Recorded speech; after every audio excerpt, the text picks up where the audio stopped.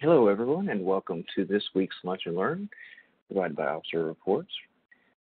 This week's presentation will go over payroll settings.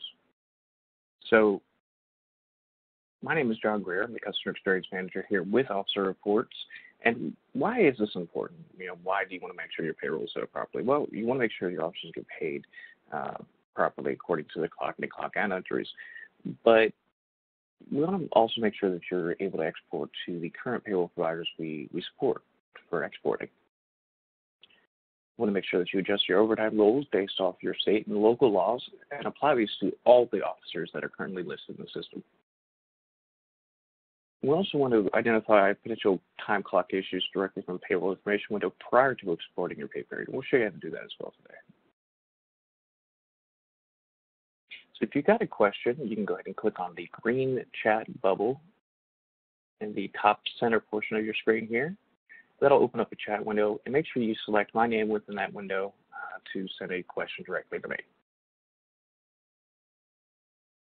So as we discussed, payroll settings, you want to make sure that you're able to export to our current supported list of payroll providers and make sure that's set up correctly. You also want to adjust those overtime rules. Now, Officer Reports, when an officer goes to clock in and clock out, our geofencing is restricting them to make sure that they're on site when they clock in or clock out or take a break or a lunch. So that's what's absolutely great about Officer Reports, is that you can be guaranteed that they're on site when they're clocking in and clocking out. Go ahead and move over to the live presentation here. So in order to set up your payroll settings, you'll go to Set, Account, and Payroll Settings. As you see here, I've already got my payroll settings pretty much already completed here. We'll go over each setting and how they affect your officers. So your pay period, you've got several options. You've got a flexible schedule where you can select when you run the export what dates the payroll period is. Weekly, so 52 periods per year, every 2 weeks, which is generally standard, 26 periods per year, twice monthly, or even monthly payroll options. So the first day of the first pay period for this month, go ahead and select this here as being December the 12th there. So the first day of the week for the payroll period, we want to make sure that it lines up with the first day of the pay period for this month. So it's Monday here, the first hour and minute of the day. So we've got 0-100 hours selected here. You can actually select a different time slot. So for example, if your payroll begins at say 7 o'clock on Monday or 7 o'clock Saturday, or any different time that your payroll period begins, you can select it from this drop down here. Now, this all depends on your local state and of course federal laws, depending on how you pay overtime. But before we get into that, I want to show you the payroll system export settings. So we'll go ahead and tab up here. This is payroll system export, and the current systems that we export to is ADP Payforce, PACE, Paychex Core, and PayChoice. I know a lot of people are probably using ADP, so let's go over that here. So these settings you'll actually get from ADP themselves when you're viewing your company profile within ADP. So you get your company code and enter it there. The batch number, this can actually just say AA as noted in the instructions here. And overtime 2 hours code, which is listed in ADP as hours 3 code. So whatever that code is for there. And because we don't have anything specific to put in these, we'll just go ahead and make up some information real quick. But please do make sure that you grab this information from ADP, or as you see here, PACE has got something completely different. You want to grab that from them. Paychex Core doesn't have any settings there. It just exports, and then you can import it directly to Paychex Core. And PayChoice has some settings you want to make sure you get from them as well. So go back to ADP. Some quick information here.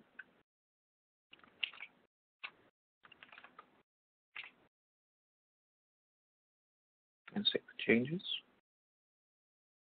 Now, before I went over to the payroll system export settings, we kind of briefly touched on this. So the default overtime configuration, and this can actually be overridden on the officer level, which I'll show you in a moment here.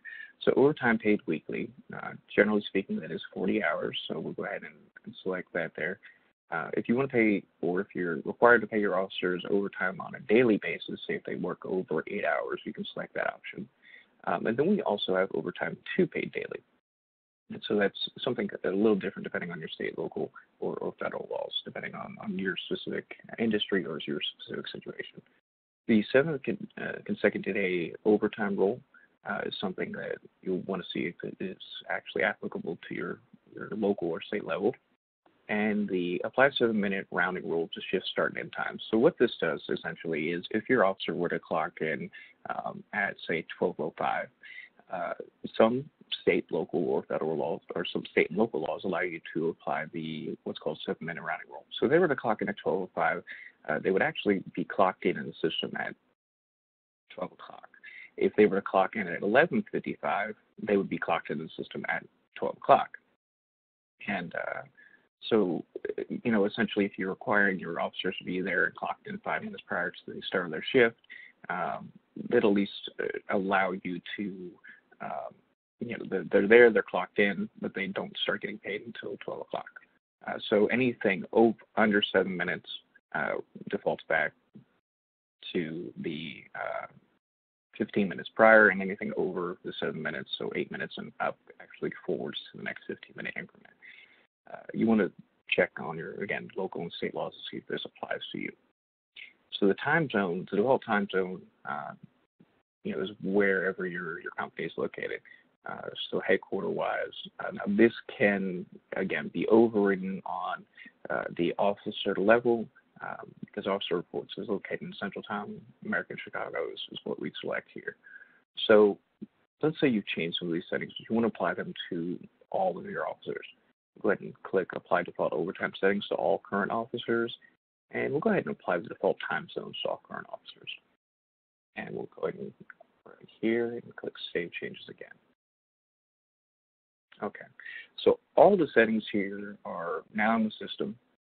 Let's go ahead and take a look at the officer overrides. So let's go ahead and click on Edit next to Jane Doe here. And you'll see here that she's in the system, doesn't have much information, but this information really isn't needed. You can fill all this information if you do want to fill that out. So go ahead and click on Payroll Settings here at the top.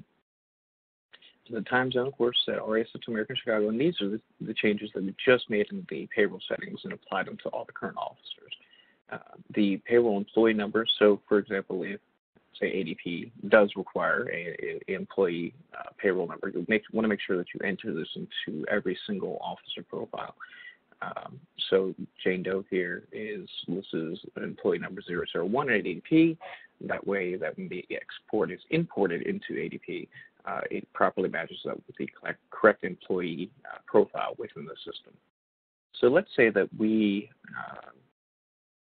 actually pay Jane Doe here overtime weekly after 35 hours. We'll go ahead and select that there, and you can actually fill out the rates that you pay your employees as well if you want to take a look back onto those. Go ahead and update her. And then, in order to run payroll, go to Time and Attendance, Payroll, and you'll see here it's 12/11 through 12/24 is the current payroll period. Go ahead and run that here.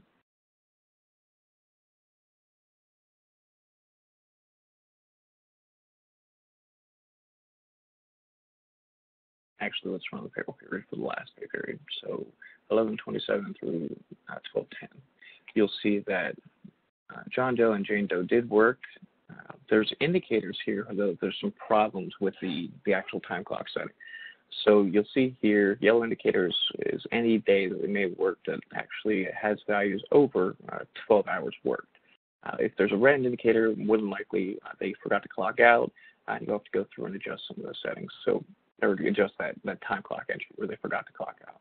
So if you click on details here, you'll see that John Doe worked Wednesday the 6th and Thursday the 7th, And he had 16 hours on the, or sorry, he had 8 hours of regular time and 16 hours of overtime. So something's definitely wrong with this time clock entry.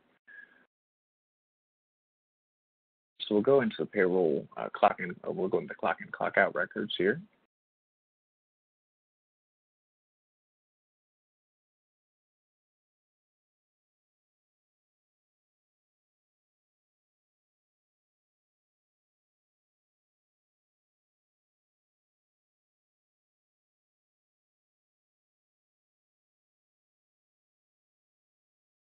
You see that John Doe here has definitely this problem right here. So 12:6, he worked 12:6 from 12 o'clock in the morning to 12:07 to 12 o'clock in the morning. You make sure that that's correct.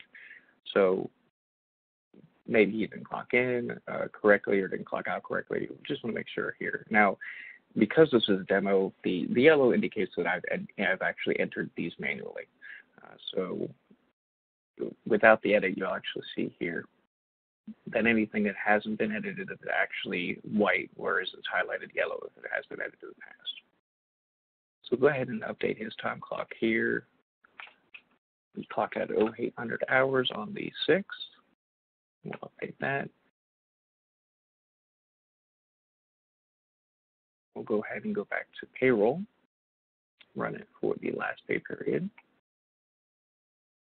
And we'll see here that John Doe does have, in fact, only 8 hours. So after we updated that time clock entry, it's now showing correct when running payroll. So as you see here, we've got a export payroll to ADP Payforce. This will show up if you have configured your payroll settings. Now, when you export to ADP Payforce, a CSV file will be automatically downloaded once you hit export payroll, ADP Payforce, or it'll say export payroll, pay choice, PACE, so on and so forth, depending on the system that you have just selected. It'll download that CSV file, and then you upload it into your system of choice, whatever you're using, whatever. So if you're using ADP, you'll import it, run it through their import payroll function. Now, if you want to get a general idea on what's actually being done, you can actually, or if you're not using a current supported payroll provider, you can actually click on Excel download. And this creates a Excel download or an Excel sheet based off the payroll data. So we'll go ahead and open this up here.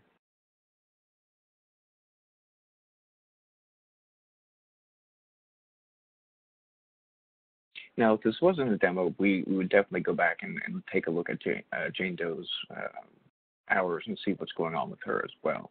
Obviously, here is not, or could potentially not be right, because it's listed as her having a shift over 12 hours in the Kingdom system. So the first thing that you'll see here is that you've got a pretty much an officer hourly summary. So this shows you all officers, their name, their username, their employee number, how many regular hours they work, how many overtime hours they worked, if there's any overtime too, and the total amount of hours they worked.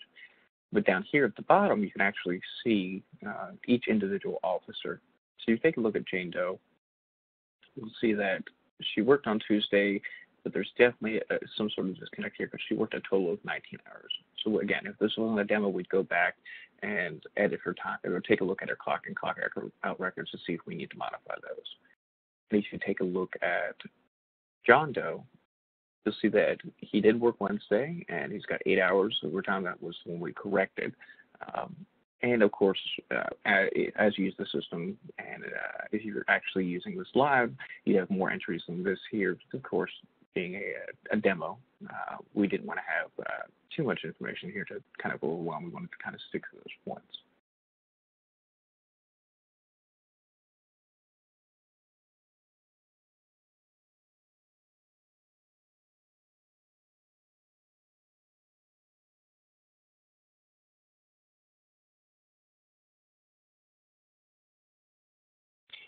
So again, as we went over how to set up your payroll settings, how to take a look at the officer overrides, how to take a look at indicators on whether there could potentially be an issue with your payroll when running the payroll, and then going through and editing and showing how that updates in the payroll when you run payroll again, we'll focus on our question and answer portion. So again, in the top center of your screen, you'll see green bar, and on that bar will be a chat bubble. Simply click on that, select my name, and if we've got any questions, we'll go ahead and answer those.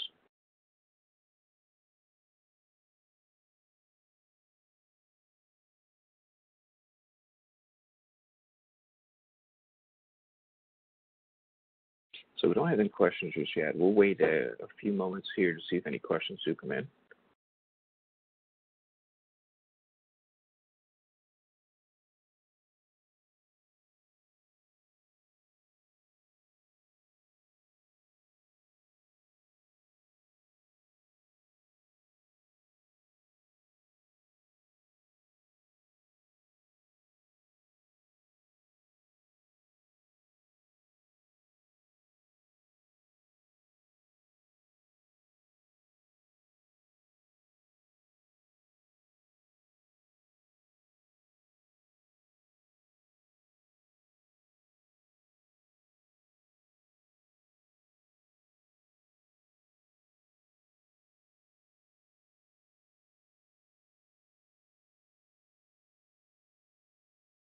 And nothing just yet, so wait just a couple more moments here.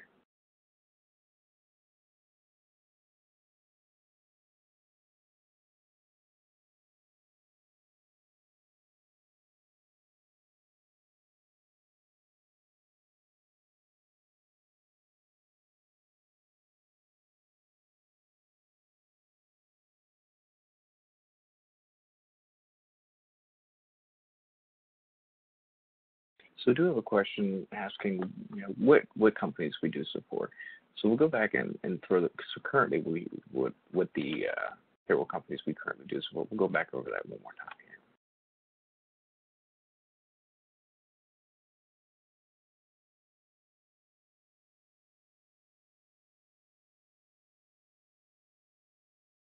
So again, the companies we currently do support is ADP Payforce, PACE, Paychex Core, and PayChoice.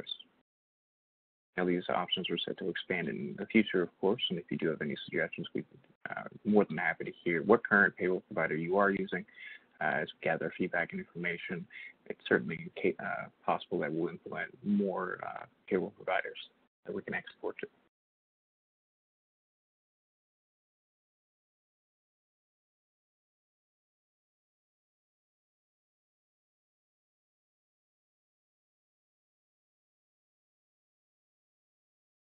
And does anybody else have any other questions?